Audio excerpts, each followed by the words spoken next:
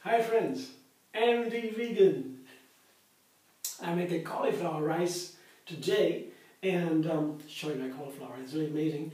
As you can see, I have a half a cauliflower here, and this is a small one, yeah, just for me, one portion. And there are some leaves, the tender leaves around the cauliflower. They're okay to put into the rice, into the food processor to make a rice. I show you right away. Begin. Here is my food processor, and it is fitted with the S-blade. That's my tool for making cauliflower rice, which is very versatile. It saves so much time. And I couldn't make the rice without it. I could chop the cauliflower, mince it maybe with a chef's knife. That was okay. You can do that if you don't have one, but you won't get the rice texture. Get a similar texture, but not the rice texture. That is the difference. And it's so much fun, to have this rice texture. I mean, not so important, but it's just a fun fact. And the texture is important, very important. Other kitchen, in Japanese kitchen, for example, people have years and years and years of education to learn cutting this, because texture is so important to them. Our culture does not have that so much, but generally it's important. So, but I have to do it very quick because otherwise the rice turns into mushy.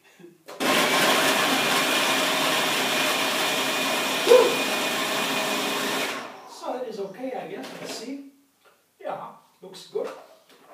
That is rice texture, you see. It's maybe a couple of seconds, only 3-4 seconds. One round of dancing that makes the rice. And I put it into my bowl right away. Cauliflower is, raw cauliflower especially, has a great advantage. This tool is nice to get out, because it makes me feel complete after it balancing. It's because of the nutrients. It's light because it has a lot of water in there, in itself, the cauliflower, and it has the right nutrients for a balancing diet. That means that there's no food craving afterwards, after eating raw cauliflower. And I can eat cauliflower every day. It can be a staple. I mean, I have a great variety in my diet. I don't eat cauliflower every day, but I could.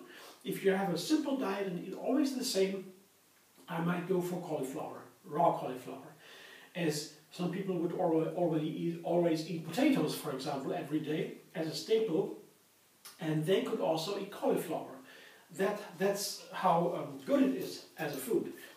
Here that is my portion for today. And before I now put the other ingredients in, I show you my dressing. Because the dressing might have to be blended twice, because you make a peanut curry dressing. So I have a handful of, a small handful, maybe it is a small handful, small handful of some peanuts here. They are raw and wild. You see the texture here? That's wild. That means they are really cool. They are a little bit more expensive.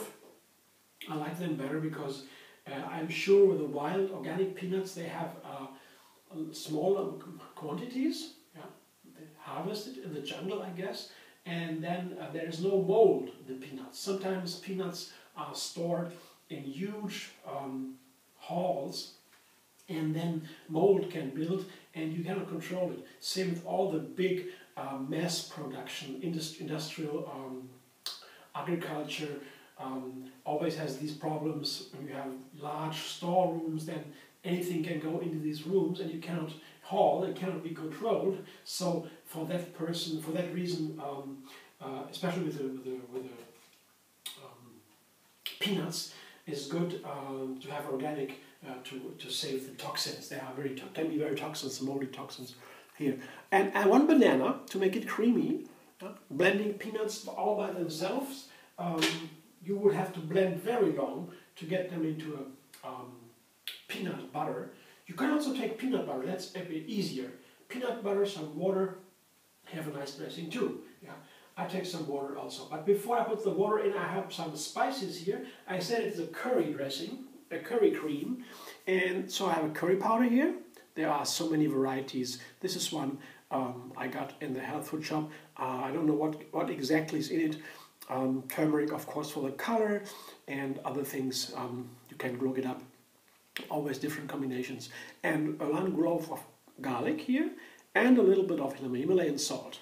So 3 seasonings go in there, together with the tomato, with the banana and with the peanut, and water.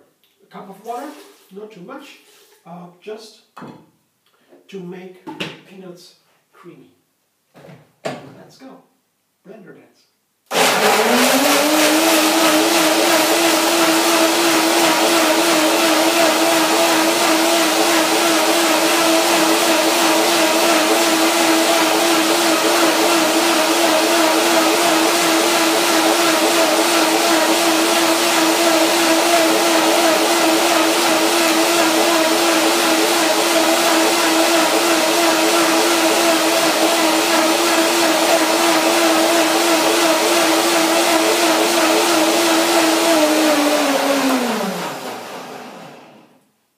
Begin to blend it and to have a first check and taste the flavor and the texture.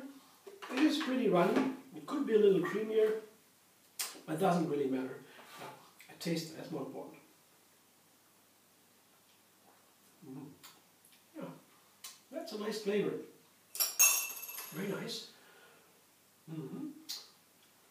Interesting that the banana, something sweet usually, and desserts and so, is really nice in here because it's a savory dressing. But I found especially in the curry dressings, the banana is a very nice, can be a very nice ingredient. And here with the peanuts together, it makes it a little bit creamy. And banana goes very nice with savory dishes too, as I have salt in here and garlic. Yes. So let it sit for a while, as the peanuts have not been soaked, so they might soak a little bit here in the dressing, and I'll do it another time, blend another time, in a few moments. First I show you the other ingredients. Here is my cauliflower rice again, and there is a cup of corn. Yeah. It goes onto the rice. That is a very nice combination. Also, corn is wonderful together with a curry dressing. Corn and curry, that's a perfect combination. And I have some onions here.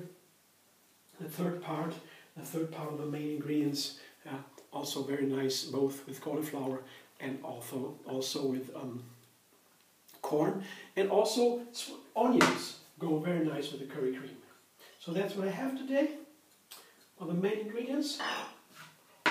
I will now go back to the dressing and blend one more time.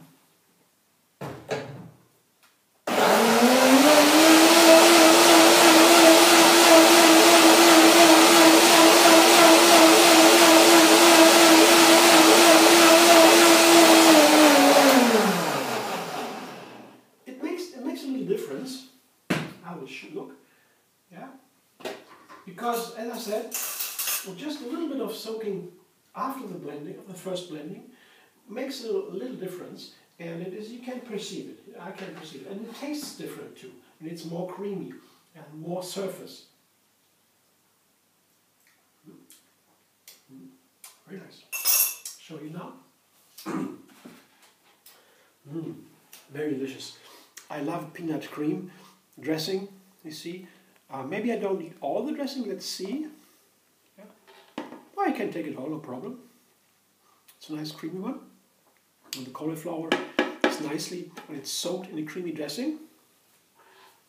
And on top, yeah, of course, I will now combine it all. Have it all evenly coated by the creamy dressing. That's just a basic recipe. Yeah, I could also add probably tomatoes or so. That would be possible, or other ingredients, you know, as you like.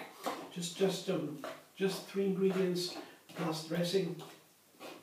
And the third one, yeah, dressing, main ingredients, and topping. That is here peanuts.